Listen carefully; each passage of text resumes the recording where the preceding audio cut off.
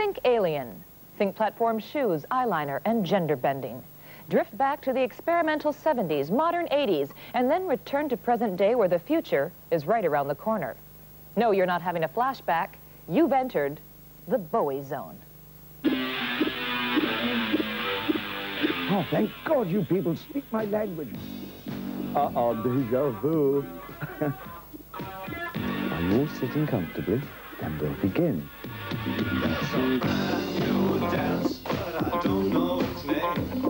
And it'll all change around 3 o'clock when I go off and do my soap.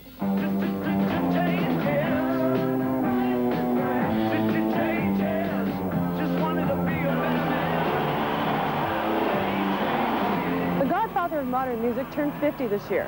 And while his hair may be shorter and his furrow fashioned a little bit more down to earth, David Bowie still is going where no man has gone before, with his millennialist music and flamboyant theatrics.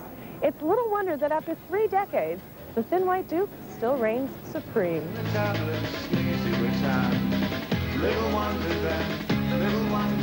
This month, Bowie returned to Earth with the release of Little Wonder, the first single from his upcoming CD, Earthling. In his new material, Bowie's as experimental as ever. This time around, he mixes aggressive rock with the drum and bass jungle rhythms from the London club scene, and in the process, has once again created a whole new sound. Well, you're entering your 4th decade as a performer. But you are entering your 4th decade as a performer, and yes, you're as leading edge as you ever were, and you seem so young, and you're still so cool. How do you do it? Cashmere, cashmere. Okay, answer part 2. How do you stay so cool? Probably because my needs are not in the mainstream. I mean, I've always been drawn to things that happen on the edge of culture or society, and that perpetually keeps me in a state of excitement, a state of creative arousal.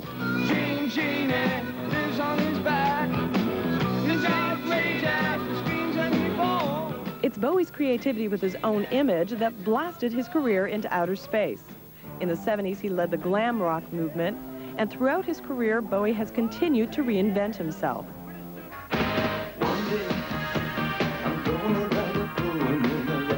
Throughout your music, you've given us these characters in videos and on stage. You've Ziggy Stardust and Aladdin Sane and the Thin White Duke. And the other one. What motivates you to create the characters? I think probably, I mean, I used to tell everybody and myself that it was a way of hiding, you know, because I suppose that at heart I'm still, well, I'm not anymore, but I was always quite shy. But the older that I get, I realize it's more about, I just like telling stories.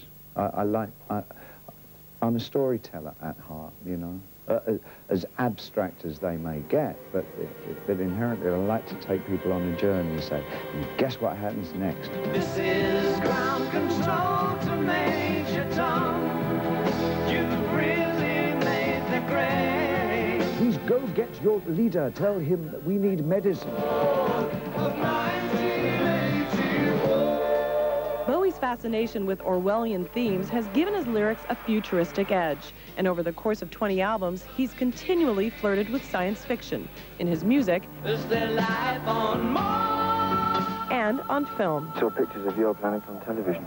For me, the 70s were the beginning of the 21st century. I think there was a whole bunch of us who kind of, we poured down the stairs of the 60s, rumble-tumbly all over each other, kind of grasping at the elements that happened in the 60s that we found appealing. It's a replacement for the mythology of heaven and God and spiritual needs. So for me, it wasn't that I had some deeply rooted belief in Martians or outer space happenings or whatever, but they became a new galaxy of spiritual ideas.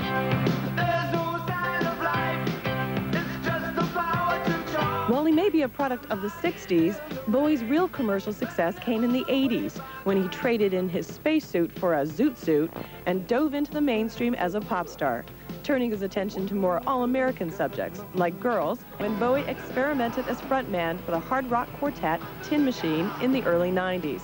After 2 unsuccessful albums and gigs on a much smaller stage, he ditched the band and turned... Take a band like Sonic Youth, I mean, he was doing atonal stuff in 1980.